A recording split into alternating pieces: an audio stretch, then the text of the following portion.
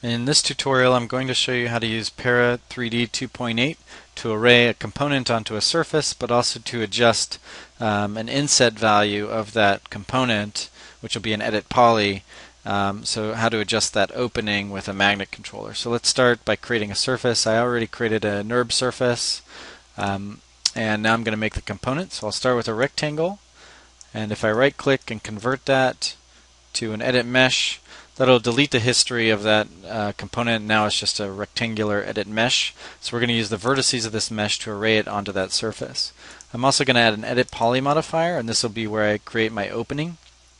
Always when using an edit poly with Para 3D, you want to select the polygons but animate any edit geometries that you do to the component so that you can still use those within the Para 3D controller. So I'm going to select polygon, make sure I have animate selected.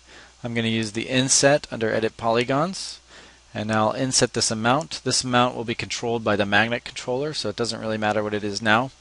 Go ahead and commit that. Add a delete mesh modifier, and then another edit poly. So I'm going to rename this first edit poly inset, and this will be the edit poly, animated edit poly that I control with the magnet controller. I'm going to make sure I have it selected. Delete mesh, edit poly.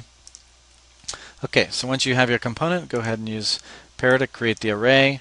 I'm going to create an array, a two-dimensional array of 20 and 15. So this will have 20 in one direction and 15 in the other. Go ahead and say create.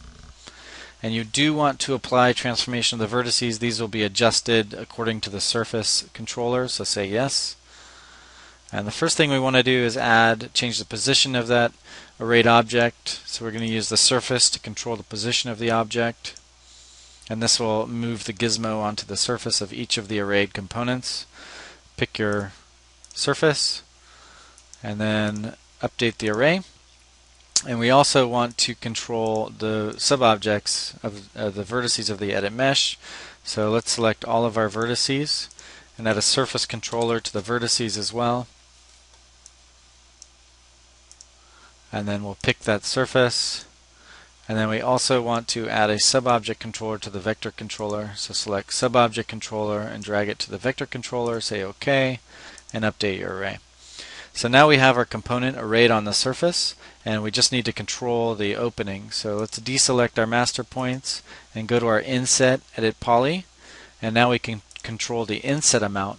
We can either just change the value or we can control this with another controller. So it looks like about 1.75 would be a good minimum value, and then we could or maximum value, and we could decrease that to maybe 0.25. So let's start by adding a magnet controller. Drag the magnet controller to your controller.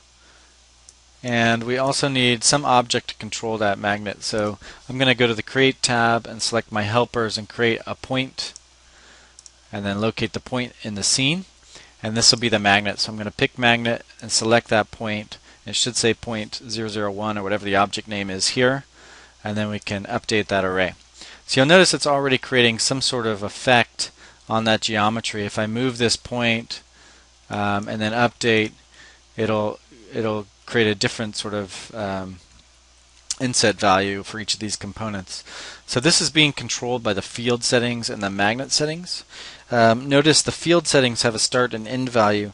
This is the distance away from the magnet that will be affected by the inset. So if I increase this amount to 20 feet, for example, and update, you can see that the entire array is now within that field, so it's all being affected by these start and end values. If I go to 4 feet and then update the array, you can see only a 4-foot diameter of distance away from the point is being affected by these magnet settings. So the magnet settings are the result that you'll get. So if I say, let's say 1.75 inches here, and then 0.25 inches here, and update, you can see that everything outside of 4 will be 0.25, or this 8/32 of an inch.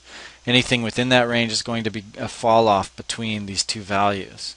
So if I want to increase that fall off distance, I can just increase my field setting end value. So if I type in 8, you can see now it's going to have a greater range of effect on that surface.